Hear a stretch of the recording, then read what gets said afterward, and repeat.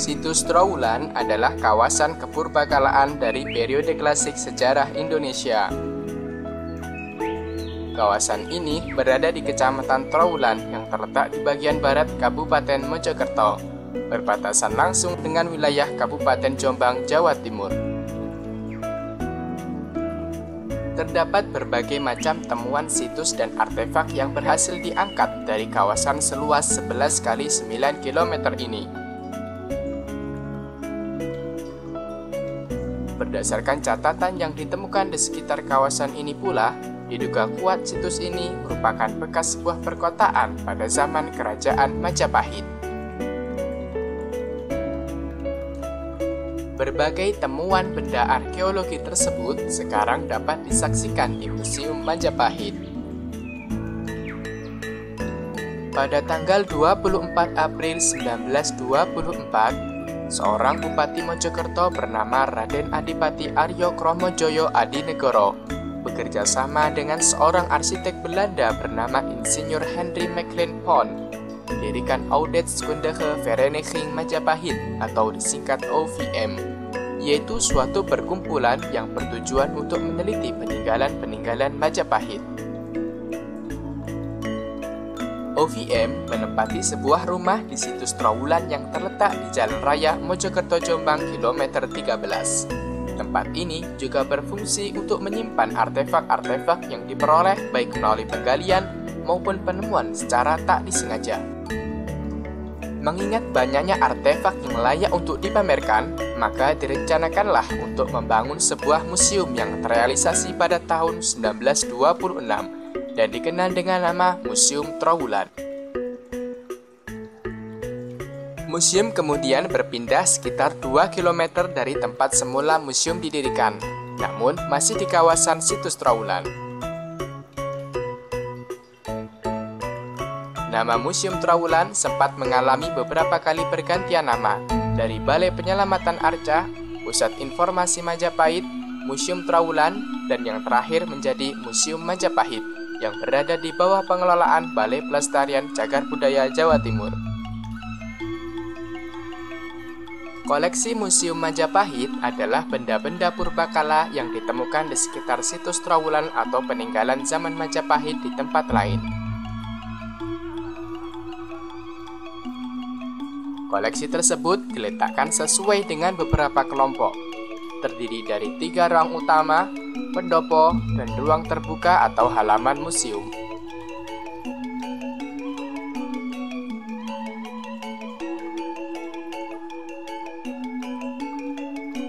Ruang pertama adalah ruang berisi koleksi benda cagar budaya yang berbahan logam.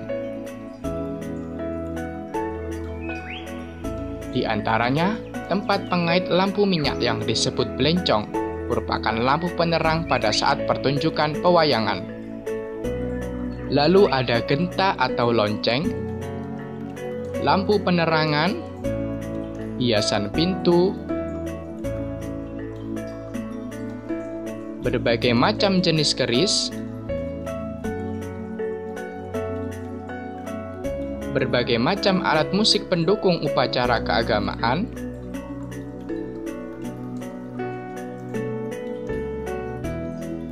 prasasti yang terbuat dari logam, perlengkapan upacara keagamaan, berbagai jenis wadah atau sarana upacara, replika sumur kuno, dan berbagai macam jenis tombak.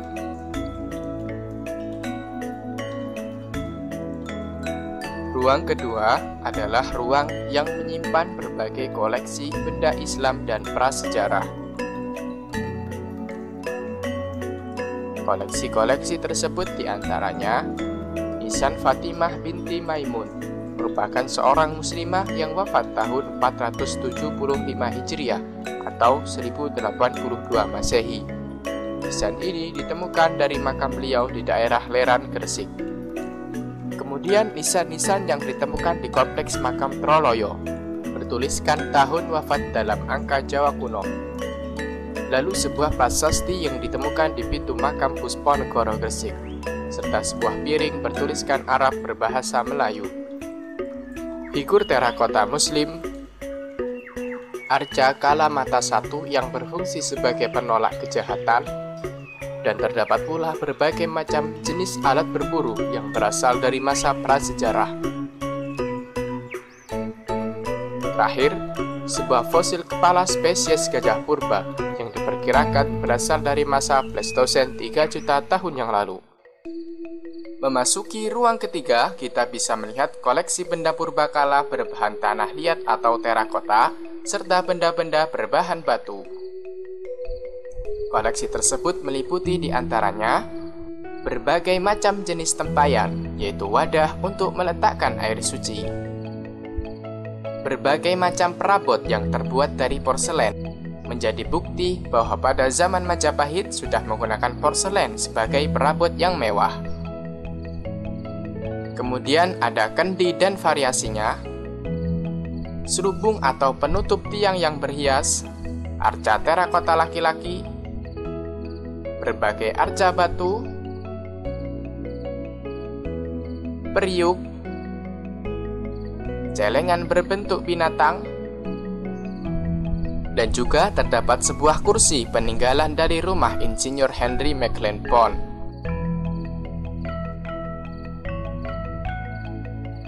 Ruang pamer berikutnya adalah ruang terbuka yang berbentuk pendopo. Di bagian paling luas ini merupakan tempat penyimpanan koleksi paling banyak. Melalui peninggalan yang dipamerkan, kita dapat mengetahui aspek budaya yang pernah terjadi pada zaman Majapahit, seperti bidang pertanian, irigasi, arsitektur, perdagangan, perindustrian, agama, dan kesenian.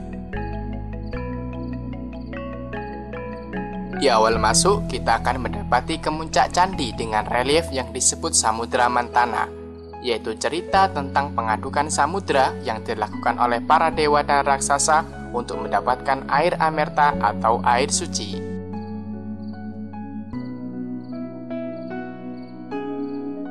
Diletakkan pula berbagai arca tokoh para dewa, di antaranya arca Wisnu menaiki Garuda, merupakan asal mula Garuda menjadi kendaraan Dewa Wisnu. Arca ini juga sebagai perwujudan dari Raja Airlangga, pendiri kerajaan Kahuripan. Lalu ada arca Ganesha yang terdapat prasasti di belakangnya, arca Brahma, arca Dwarapala, arca Garuda yang oleh penduduk setempat disebut Minak Jinggo, arca Narasima, serta ratusan macam koleksi lainnya yang terbuat dari batu.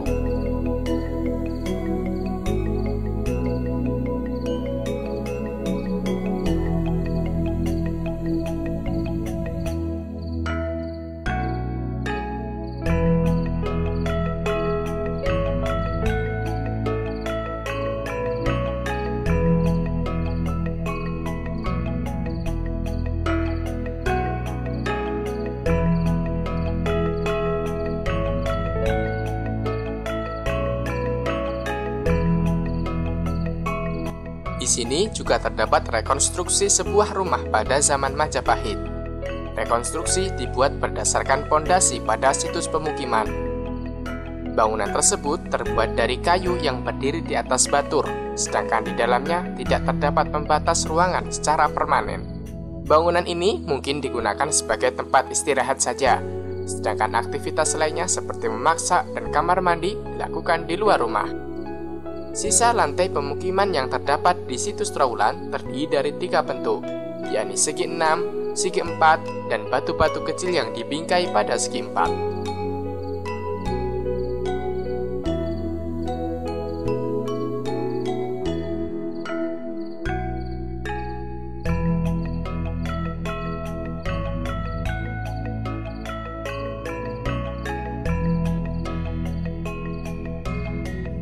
Adapun situs pemukiman tersebut salah satunya bisa dilihat tepat di sebelah selatan Museum Majapahit.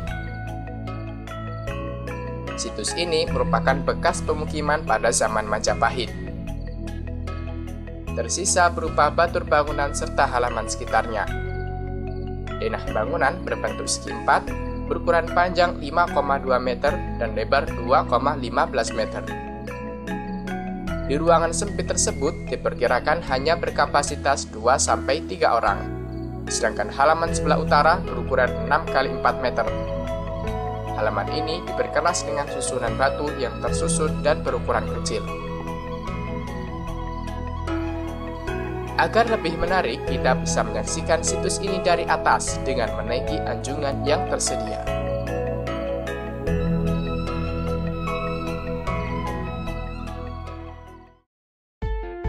Menyeberang ke luar kompleks museum, terdapat kolam segaran.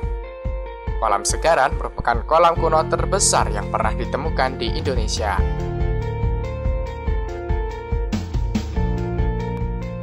Menurut para arkeolog, kolam raksasa ini selain berfungsi sebagai tempat penampungan air, juga berfungsi sebagai tempat rekreasi para keluarga kerajaan. Dalam kitab Negara Kartagama karya Empu Prapanca disebutkan tentang adanya sebuah telaga. Oleh para ahli sejarah, diperkirakan kolam inilah bagian dari telaga tersebut. Kolam ini juga menjadi salah satu teknologi pada zaman Majapahit untuk mengatasi banjir yang terjadi pada setiap tahunnya. Di samping itu pula, ada pembuatan kanal-kanal air dan bendungan untuk kepentingan irigasi sawah.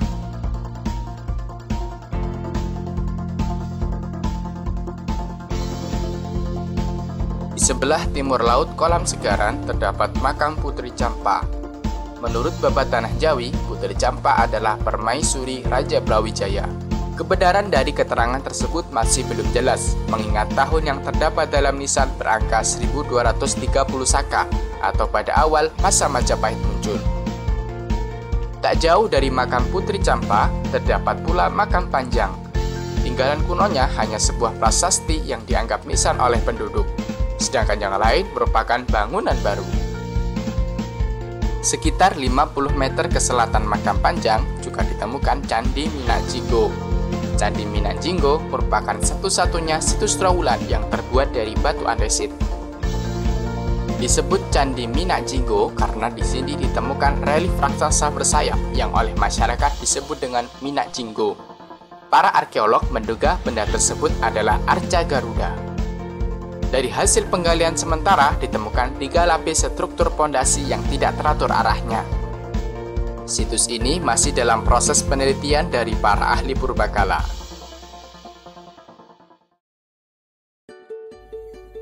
Sekitar 600 meter ke arah selatan museum berdiri sebuah pendopo agung. Pendopo ini dibangun atas prakarsa Kolonel Sampurnan tahun 1966. Pendiriannya berdasarkan pada bekas umpak-umpak berjumlah 26 yang ditemukan di situs ini.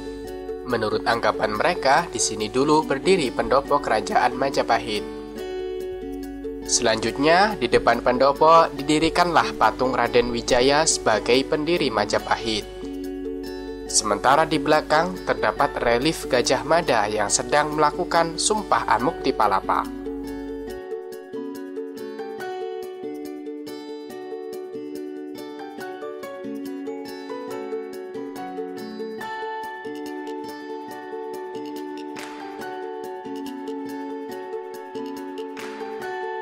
Di halaman barat pendopo terdapat pula semacam tiang batu yang oleh masyarakat disebut sebagai paku tempat mengikat gajah. Di halaman belakang juga terdapat makam yang disebut kubur panggung. Penelitian dahulu menyebutkan bahwa di bawah bangunan makam ini terdapat struktur bata yang saling bersilangan sebagai peninggalan kerajaan Majapahit.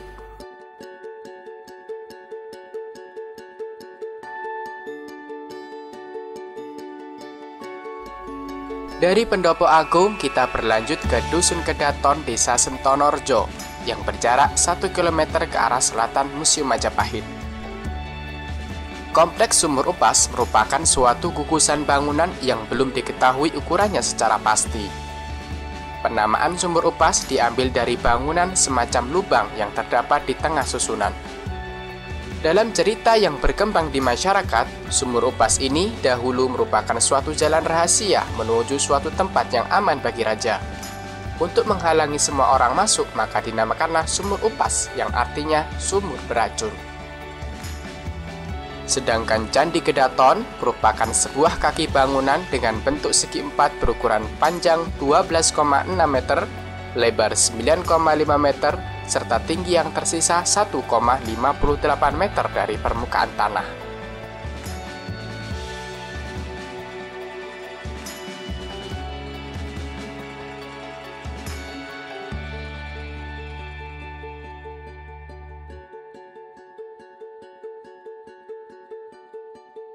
Di sebelah barat Candi Kedaton terdapat pula peninggalan purbakala berupa gugusan batu umpak berukuran besar. Batu-batu ini berbentuk segi delapan berukuran 77 cm. Bagian tengah batu terdapat lubang untuk meletakkan tiang. Melihat letaknya yang berdekatan dengan Candi Kedaton, kemungkinan besar kedua situs ini saling berkaitan. Beberapa meter dari kompleks situs Kedaton terdapat juga situs lantai segi 6.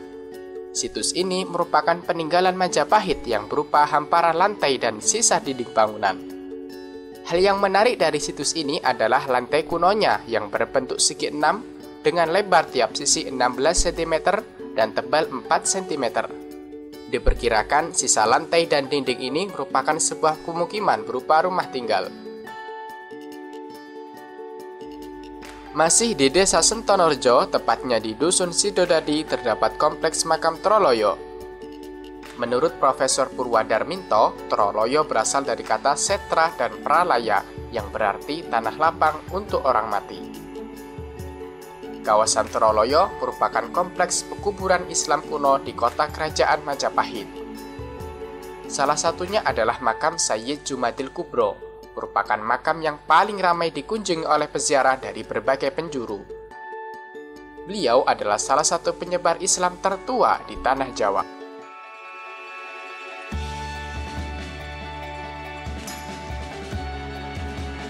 Selain itu, ada pula kelompok makam kuno yang dikenal dengan nama Kubur Pitu atau Makam 7. Terdiri dari 7 makam yang berjajar dari barat ke timur. Beberapa nisan kubur berhiaskan surya Majapahit dan huruf Arab. Tidak ada nama yang tertulis dari nisan-nisan tersebut. Hanya ada kutipan Al-Quran dan angka tahun antara 1407 sampai 1475 Masehi. Berdasarkan angka-angka pada nisan tersebut, dapat diperkirakan bahwa sudah terdapat kelompok Muslim yang hidup di ibu kota pada puncak kejayaan Majapahit. Dari Troloyo kita bergeser ke Desa Temon, Kecamatan Trowulan, atau berjarak sekitar 2 km dari Museum Majapahit. Di desa ini kita bisa menemukan Gapura Bajang Ratu. Dilihat dari bentuknya, Gapura ini merupakan bangunan pintu gerbang berjenis padu raksa, yaitu gapura yang memiliki atap. Bangunan yang terbuat dari batu bata ini berdiri secara vertikal dan terdiri dari 3 bagian, yaitu kaki, tubuh, dan atap. Denah bangunan berbentuk segi 4 dengan ketinggian 16,5 meter. Berdasarkan kitab Pararaton, para ahli memperkirakan Gapura Bajang Ratu merupakan bangunan suci untuk memperingati wafatnya Raja Jayanegara. Hal itu dikuatkan dengan adanya relief sayap Garuda dan Sri Tanjung yang bermakna pelepasan. Sekitar 500 meter ke arah timur Bajang Ratu terdapat Candi Tikus. Candi Tikus merupakan bangunan petirtaan. Hal ini terlihat dari adanya miniatur candi di tengah bangunannya yang melambangkan Gunung Mahameru. Lalu air yang mengalir dari pancuran-pancuran di sepanjang kaki candi melambangkan tempat para dewa bersemayam dan sumber segala kehidupan. Candi Tikus ditemukan tahun 1914 oleh seorang penduduk yang kemudian dilaporkan kepada Bupati Mojokerto, Raden Adipati Aryo Kromojoyo. Penemuan tersebut diawali dengan laporan penduduk bahwa di daerah tersebut terjangkit wabah tikus yang bersarang di sebuah gundukan. Gundukan itu kemudian digali dan ditemukanlah sebuah candi yang kemudian disebut sebagai Candi Tikus.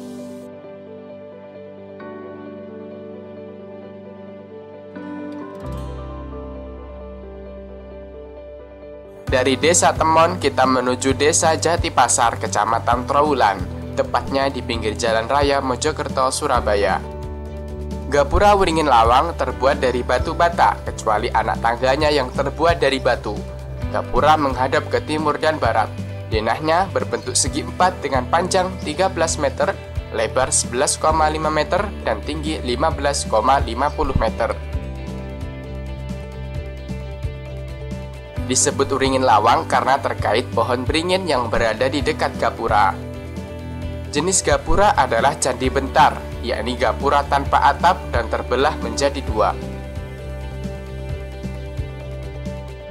Dari hasil penggalian arkeologis, di sebelah utara dan selatan gapura terdapat sisa struktur bata yang mungkin merupakan bagian dari tembok keliling. Diperkirakan Wringin Lawang adalah salah satu pintu perbatasan menuju kota Majapahit. Dari Desa Jatipasar, selanjutnya kita bergerak ke Desa Bejijong yang berada di utara jalan raya. Terdapat Candi Brahu yang memiliki tinggi 25,7 meter, sekaligus merupakan candi tertinggi di Jawa Timur. Berdasarkan arsitektur bentuk candi dan sebuah profil di kemuncak yang menyerupai stupa, dapat disimpulkan candi ini adalah tempat pemujaan bagi umat Buddha. Nama Brahu diperkirakan dari kata warahu atau waharu, yaitu sebuah bangunan suci yang disebutkan dalam prasasti tembaga ala santan. Prasasti tersebut ditemukan tak jauh dari Candi Brahu. Prasasti ala santan dikeluarkan oleh Raja Empu Sindok pada tahun 939 Masehi. Namun dari penelitian arang yang ditemukan di Candi Brahu menghasilkan tahun 1646 Masehi.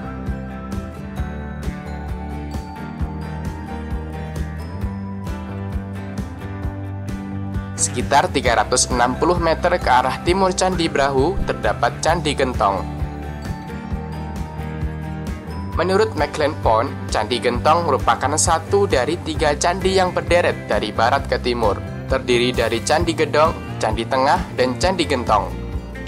Namun kedua candi lainnya sudah tidak terlihat lagi. Bahkan Candi Gentong pun tinggal reruntuhannya saja. Usaha pelestarian Candi Gentong menghasilkan 2 struktur candi. Candi Gentong pertama tersusun dari 3 buah struktur bata yang belum dijumpai di tempat lain.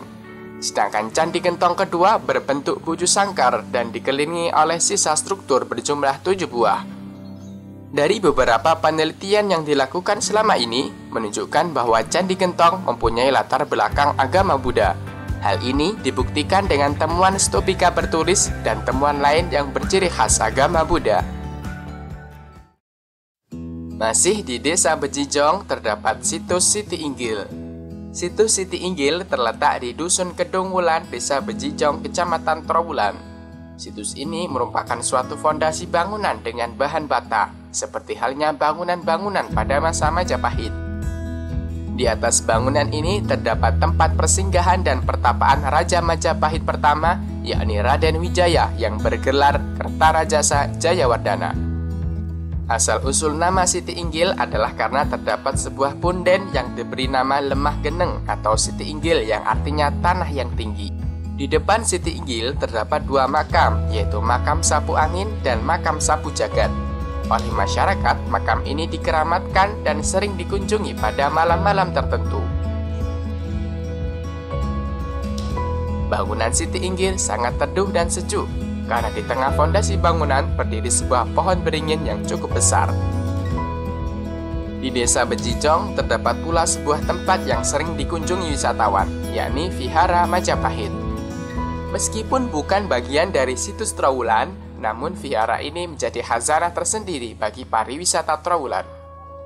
Maha Vihara Majapahit dibangun oleh Bante Y.A. Viryana di Mahatera.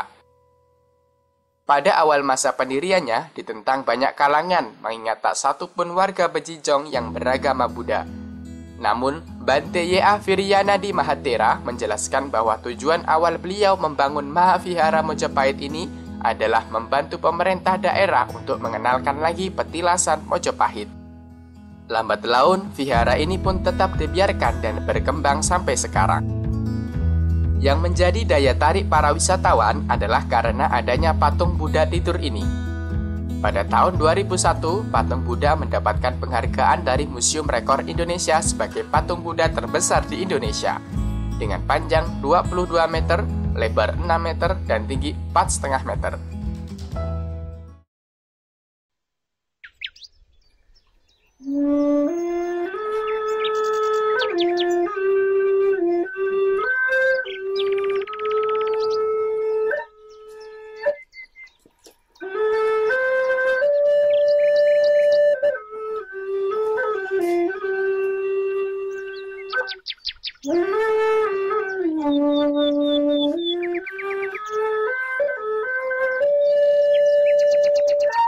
Peradaban Majapahit dan kebesarannya bukanlah sebuah legenda. Keberadaannya ditopang oleh bukti-bukti otentik arkeologis yang mengandung nilai historis dan ilmu pengetahuan. Oleh karena itu, berbagai peninggalan tersebut perlu dilestarikan agar pesan yang termuat dapat menjadi sumber inspirasi bagi generasi mendatang.